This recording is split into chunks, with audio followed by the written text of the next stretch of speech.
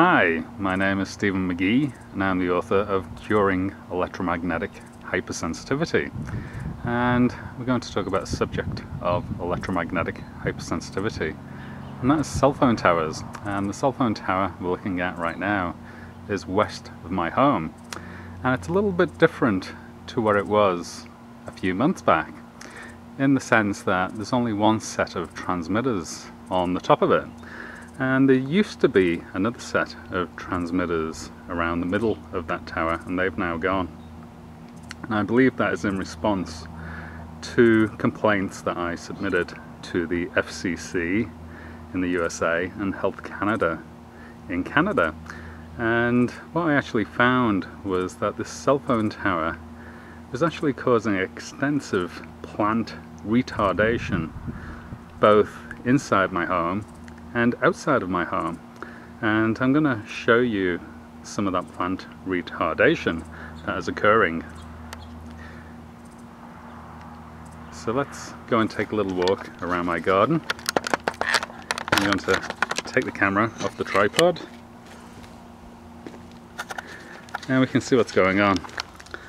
So one of the things that I actually inadvertently did was that wall over there had vines planted along it, and this is what alerted me to the fact that it was the radiation coming from that cell phone tower that was causing all of my problems in the garden.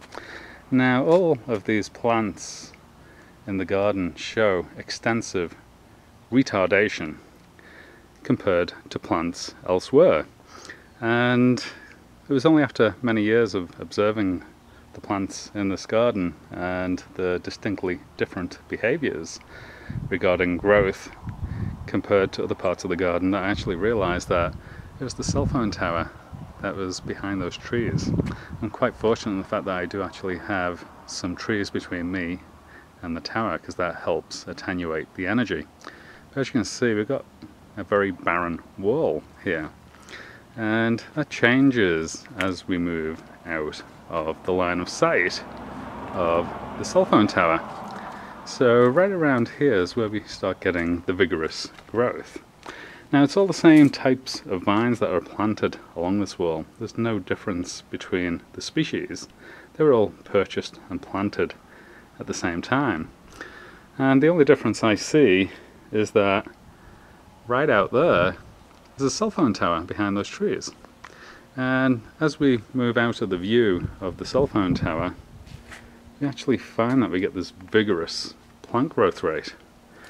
And I've seen this retardation throughout the back garden, and it doesn't appear across the plants in other parts of the garden. It was very uniform along this wall between being in sight of the tower and being out of sight of the tower. So what we're going to do is we're actually going to watch these vines over the coming years, and we're going to see how they change now that that transmitter has disappeared off the cell phone tower.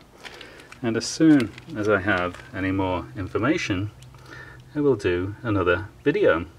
I hope you enjoyed the video, and I wish you the very best of health. Thank you.